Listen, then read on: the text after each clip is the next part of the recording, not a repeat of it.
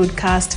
ICT Cabinet Secretary Eliud Owalo now says that the digital identity that will replace Huduma Namba will be voluntary to all Kenyans and no one will be forced into the process. Unlike the Huduma Namba, Owalo said once the government rolls out the process, it will be optional. While highlighting the ministry's achievements for the last 1 year, Owalo said the ministry had achieved a lot, including creation of 174 digital laboratories across the country that are currently being used to create digital jobs to Kenyan youth.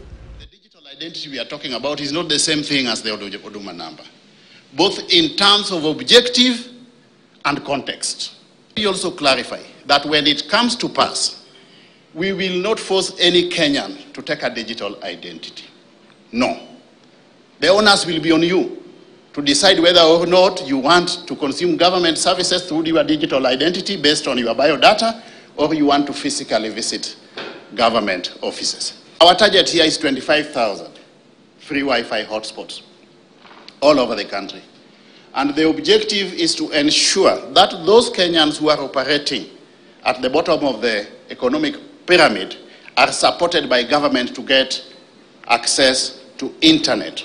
We are also rolling out 5G. We'll have just over 800 sites by the end of this calendar year. We're going to put another 1,000 in the next couple of years so that we